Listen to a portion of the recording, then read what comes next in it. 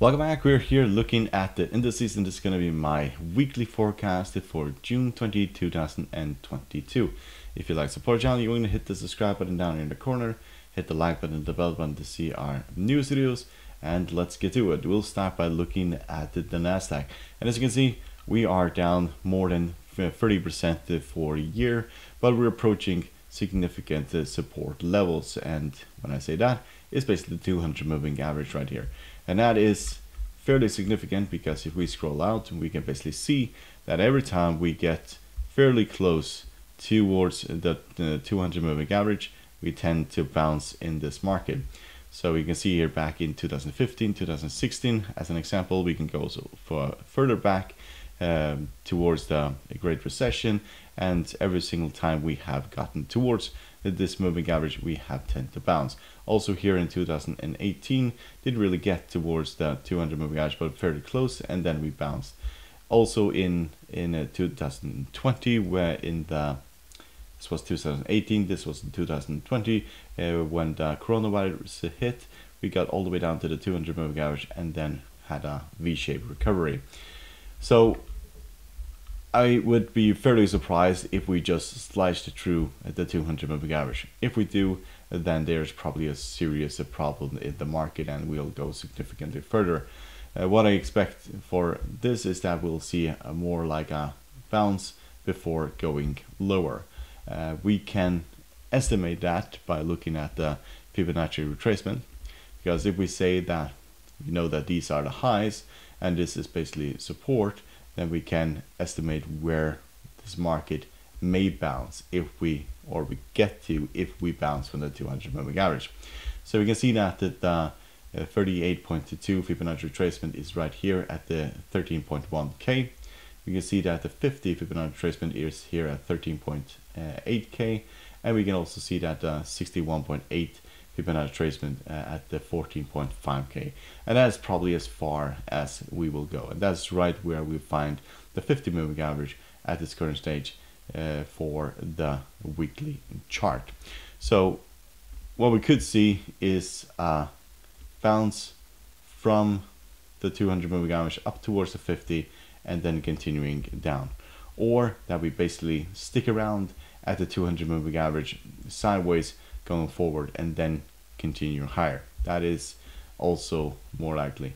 What I don't really expect for this market is that we'll see this market completely slice through the 200 moving average in the next few weeks.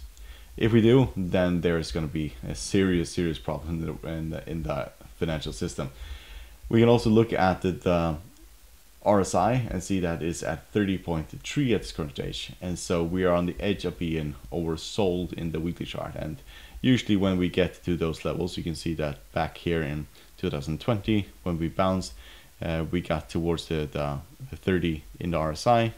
Also here in 2018 where we also have a bounce. So considering that we have the 200 moving average here and we're at 30 in the weekly chart in the RSI, those things should indicate that we will have a bounce before going significantly lower.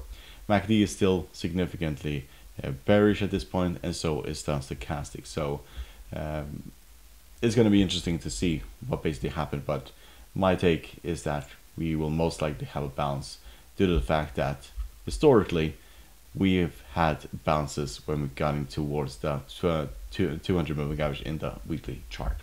So let's look at the S&P 500. So S&P 500 is significantly overstretched at this point. So Nasdaq has been selling off far more than the S&P has. It's only the last 2 weeks that we have seen these massive drops in the S&P. We are way outside of the Bollinger Band, and we're at 30.6 in the RSI. So also here we could see a bounce, but we could also see a further drop towards the 200 moving average before seeing that bounce. If you look at the Fibonacci retracement for the S&P 500, we can see that if we say that the 200 moving average is the bottom, this is the high, and then we had the 38.2 right here at the 4003. we have the 50 here at the 4,159, and then we have the 38.2 at the 4,310. So this is probably as far as this will go, and that could mean that if we drop towards the 200 moving average, we could rally up towards this level here before continuing downwards. But if we look at how this has behaved in the past, we can see that in 2018 we hit the 200 moving average and then rallied. In 2020 we crossed the 200 moving average fairly significantly before rallying. So still V-shaped recoveries, but we had to also take into account that the Fed was basically helping the market here. Fed is not going to help the market here, or they are not signaling at this current stage that they are going to help the market. If it completely falls apart, then yes, they will step in and they will try to save the market. But at this current stage, due to the fact that we are significantly oversold and overstretched, it is more likely that we are going to see a bounce before we see this market tumble further to the downside. Probably something similar to what we saw here going forward. So this is best case scenario.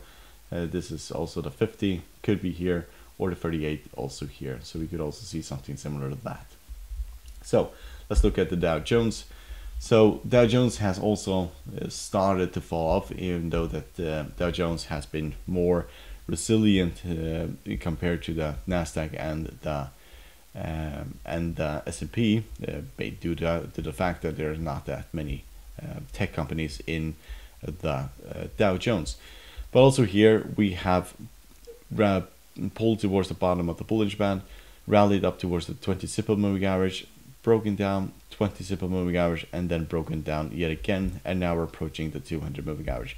So 20 simple moving average in the Dow Jones has been significant, so we could see a rally up towards that point before continuing lower, continuing this channel to the downside. We could also look at the Fibonacci retracement for the Dow Jones and see that if this is the bottom, then we see that the 38.2 is at the 32,276. That is, the 50 is at the 33.1, and the 61.8 is at 34.1. So that is right here at the 50 moving average, which is traveling this way. But 38.2 is where I basically most likely will hit the 20 simple moving average and then get rejected as I draw it up here. If you look at technical English, we can see the MACD is bearish, stochastic is bearish, and the RSI is still above 30, but on the edge of being oversold.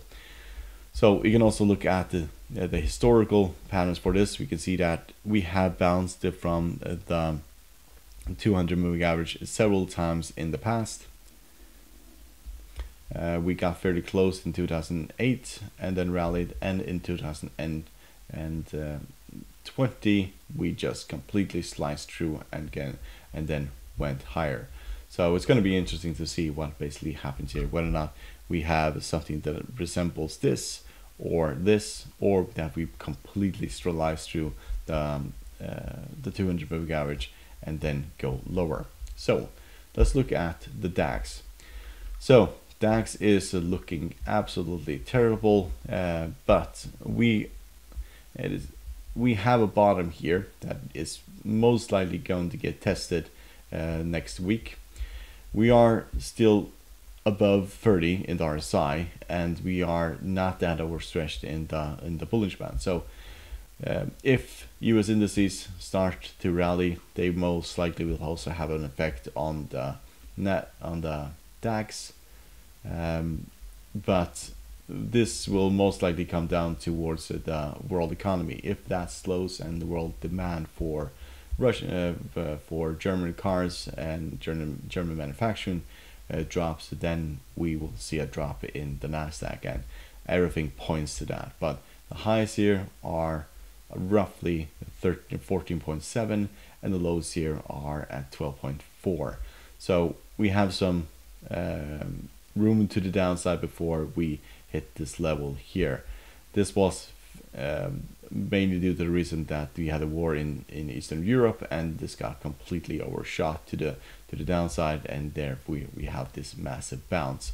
But breaking below this level, that opens the door towards, give or take, 11.5, and after that we probably are looking at the lows of 2022 when we went all the way down to 8,290. So we could see a bounce from this level. We have resistance, make a double bottom here, but breaking below this, that opens the door to these another levels way to the downside.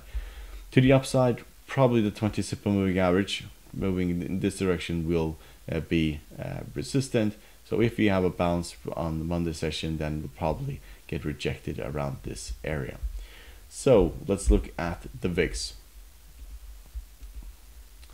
So VIX is struggling around this area here. This is 33.2, give or take. Got heavily rejected on Friday, and we saw a bit of a rally at the US session.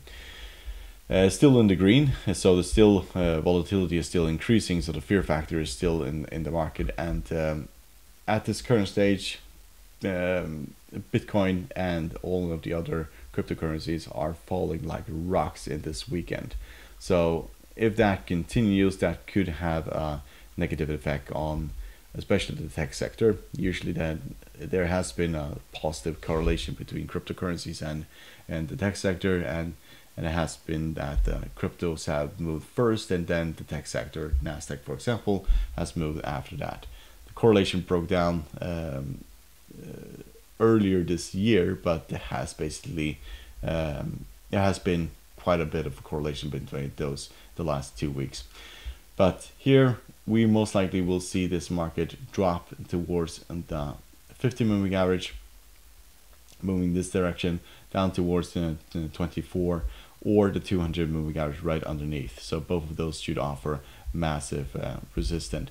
This is kind of building off towards higher volatility. If we break above 33.2, then we're most likely gonna see 36 and then 40. After that, there's gonna be just as much fear in the market as we saw back in 2020, and we'll probably see the market drop significantly further at that point. If we look at technical indicators, we can see the MACD is still bullish, stochastic is bullish, and the RSI is bullish, and there's a lot of room to the upside. So this could continue also on Monday going higher. If we do, then we will most likely see stocks and indices drop even further. So let's look at the US 10-year. So this kind of looks like a shooting star. If that is the case, then we'll most likely have a significant drop in the US 10-year. So this is a fairly nasty looking candlestick, very bearish candlestick. So we went all the way up towards roughly 3.495 and ended up at 3.231. So we could see this market drop towards the 20 simple moving average before going higher. If we drop below this level here, then the 50 moving average comes into play, and then we have the 200 moving average, which should be moving in this direction. So breaking below here, opens the door to 50, and then we'll see a fair amount of bullishness in the market. And if we see the VIX and the 10-year drop, then it should be a bit of confirmation that we most likely will see a rally for the next few weeks in the stock market. If we look at technical indicators, we can see the MACD is still bullish, stochastic has crossed the signal line, becoming bearish, and the RSI is still bullish and is significantly overbought at this point. So hope you find it helpful. You want to support the channel by subscribing, hit the like button, the bell button to see our new videos, and all my trades and my portfolio are available in the link down below. So good luck and thank you very much.